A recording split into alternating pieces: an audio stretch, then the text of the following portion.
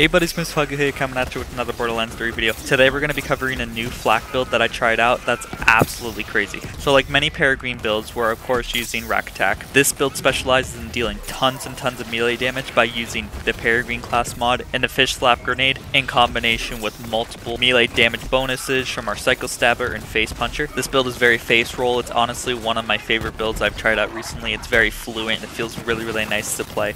It's when you get in the groove, you're just able to one-shot like literally everything. Let's do a brief run by and basically how this build works. Generally for bossing, you want to be equipping the cycle stabber and just throwing out a Rakk attack. Once you throw out that Rakk attack, it throws out a fish slap, which will spawn 2 fish slaps at once because we're using a jumping fish slap for double the melee damage. And then we use in conjunction the white elephant to occasionally attach a sticky bomb, which scales off the damage that was dealt with melee damage and take a bunch of bonuses we have from our damage multipliers to just basically one-shot anything you want. I was able to one-shot Captain Trant with 1 Rakk attack. It's absolutely crazy. And when you're not bossing, you want to be, of course, using the face puncher. Since we have lots of abilities that increases our melee damage, AE Groundbreaker, which is a guardian point, allows us to just deal millions and millions of damage really easily. At one point, we even dealt 1 billion damage, which is absolutely bonkers. Of course, this build wouldn't be possible unless we were using Peregrine. Now, the Peregrine class mod, of course, spawns a grenade every single time we hit an enemy with Rakk attack. We are using these particular prefixes for increased splash damage,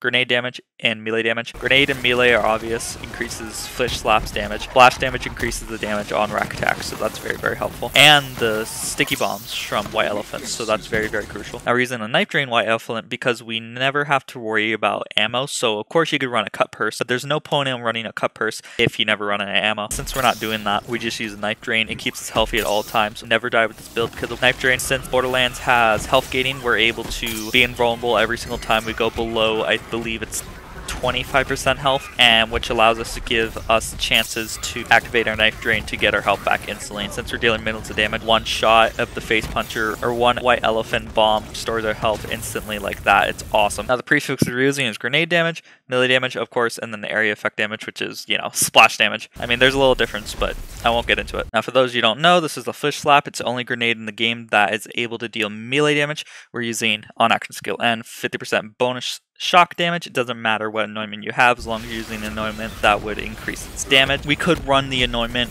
while action skill active, increase grenade damage, but I've heard rumors that that doesn't actually affect fish slap. There's inconclusive evidence or something. I have a friend that says it does, some posts that say it doesn't. There's some evidence that says it does. It seems like there needs to be some clarification in the community. If you guys want to post your opinion on that, say it down below, but I didn't want to risk it, so we're just using action skill N to increase damage no matter what. We're also using a rough and tumble old god, 50% incendiary damage on action skill N. We're using an old god because it increases our elemental damage, and since Rakk attacks deal fire damage, at least the ones we're using, that increases the damage they deal. Of course, you could run a frozen heart with action skill start, activate shield deplete, which would cause all the enemies around you to be frozen. If you want utility, I would definitely go for a frozen heart, but I kind of want to go all in on damage. Of course, a frozen heart would increase our damage by 3 times if the enemy is frozen. This is another option as well. If you want to go for the frozen heart, it's very fun if you use the frozen heart, but I wanted to try a build without using the frozen heart because I just recently used frozen heart for another build. Main weapon we said as earlier was bossing. This weapon got a buff, I think 2 or a month back, that increased melee damage from 100 something to 340, which allows us to one-shot lots of bosses on action skill, and melee damage is increased by 100%. That's just 2 times multiplier to our melee damage. Very useful. Should always use that on a melee build. And we're using the face puncher for our general mobbing needs. Action skill and melee damage is increased by 100% as well. Basically allows us to just one-shot pretty much everything with this guy. It's awesome. I spent a long time on circle slaughters, and every enemy I came across I was able to one-shot, or if they were a badass I was able to 2-shot, 3-shot, depending on how much damage we were getting from the Groundbreaker. If we have optimal Groundbreaker, badasses would be killed in 1 shot. You know, we're constantly throwing out our Rakk attacks, so we're getting bonuses from Groundbreaker all the time, and then White Elephant also puts bonuses into the Groundbreaker all the time as well. Now, for those of you who don't know what Groundbreaker is is a Guardian rank all the way at the end of an Enforcer tree. Right here, deals 25% of damage that you haven't dealt from melee over the last 5 seconds, so just basically constant bonus damage to your melee if you're using the white elephant. You can mix and match a lot of items in this build if you want to increase your melee damage a little bit more, your utility, but I found this to deal the most amount of damage baseline at all times. Rakk attack's able to deal millions of damage, your melee deal millions of damage. Your white elephant, of course, scales off your melee damage, so you know, millions of damage, even 1 billion at one time. Constantly throwing out Rakks that constantly throw out grenades, and those singularity, pull enemies in. It's just a lot of fun with this build, and since Flak has abilities that lets him run faster as he kills enemies, you're able to run around the map and just one-tap everything around you. It's really, really fun. Really fluent and fun build. I highly recommend for anybody. It's really awesome. Mayhem modifiers we're using is Big Kick Energy, Healing, Avenger, Chain Gang, and Postmortems. Basic, you know, modifiers you could use on any build. Of course, you could use some modifiers to increase your melee damage a little bit, but I found this to just be a general decent modifiers to use for any build. There's a fun Mayhem modifier called Slayer that allows us to basically kill any enemy instantly if they're below 50% health on shields, armor, or health. That's a very fun Mayhem modifier to use, but I always found glitches when using that Mayhem modifier, so I steer clear away from that particular Mayhem modifier, but if you want to, you could always go for that. Now the Face Puncher is able to trigger that Slayer ability, so you're able to activate that from a long range. So if you want to go for the Slayer modifier, that's a good thing to remember. And of course, if you want, you could run this build on Mayhem 11, because then you wouldn't have to worry about modifiers, but I like modifiers. I don't know. It allows me to increase my damage more and more. Of course, we're using a Spider Ant Scorcher to increase our elemental damage. Now, White Elephant does random element and sometimes kinetic elements as well. Of course, we're also using Megavore, which allows our Face Puncher to crit, and I think I found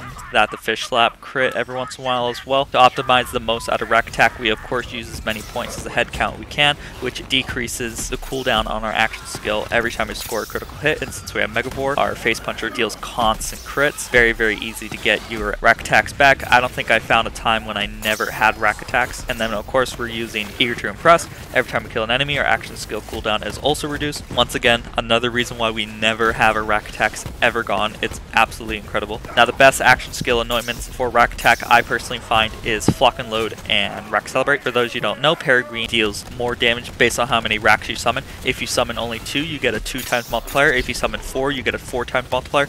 Don't ask me why that is. It's just how Peregrine class mod works. So you always want to use Flock and Load if you're using a Peregrine based build. This will increase your damage by 4 times as opposed to 2 times, and it's very beneficial to always have that. And of course, you're using Rakk Celebrate, which increases our action skill charges. And before with Peregrine builds, we would sometimes have to switch to Rakk Open a Cold One to change Rakk to cryo damage to allow Peregrine to activate on fire immune enemy, but because they patched it, you no longer have to worry about that, so you can just keep the same element of Rakk attack is normally, aka fire, and you can always have your Flock and Load and Rakk Celebrate at all times, so you never have to worry about switching off those, which is awesome that they patched that. And I said before, this build is very face roll. Whenever you're mobbing, just keep out your Face Puncher, just shoot any enemy you want. It's very brain dead playstyle. You just shoot whatever's on screen. You don't have to do a lot of thinking. Just throw out grenades whenever you feel like it. Do Rakk attacks whenever you feel like it. You could technically just never throw out a Rakk attack and still do a lot of damage, but you want to optimize your damage at all times. So try to keep those Rakk attacks out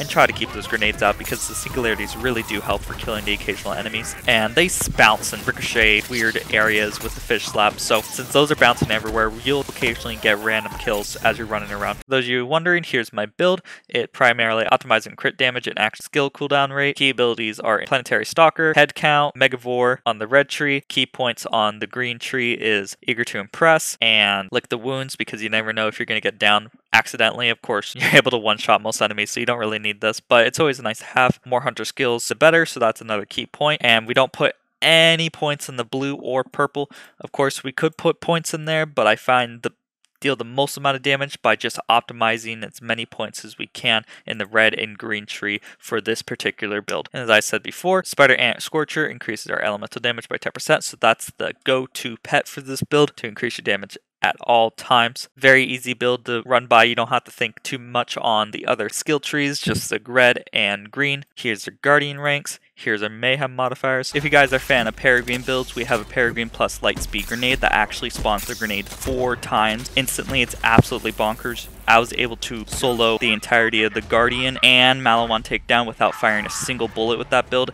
Absolutely awesome. I would definitely recommend that one. If you guys want to try something different, why not try our Cold War plus Crossbow build with Zane? It optimizes in crit damage, and we're able to deal 1.5 times billion damage on Brave War with this build. Very easy. You basically face one-shot anything you want, but it's very skill shot reliant, so if you're not able to do that, maybe that's not your build. If you want something that's a lot easier, Light Show plus Flare build for Moze, this Moze build optimizes Iron Bear and on foot Moze for a 50-50 combo. You're able to deal millions of damage in Iron Bear and out of Iron Bears, so you're able to pilot and be on foot and still kill anything you want with that build. If you want to try a unorthodox build, we have a Face Puncher plus Hustler Zane build. This build allows you to instant freeze everything by putting tons of points into Brain Freeze to allow you to just freeze anything you want very easily, and then we use switch to the Face Puncher for 3 times melee damage. If you want to try something new out, we have the Iron Cub Bear that allows you to deal millions of damage. Iron Cub's able to deal millions of damage with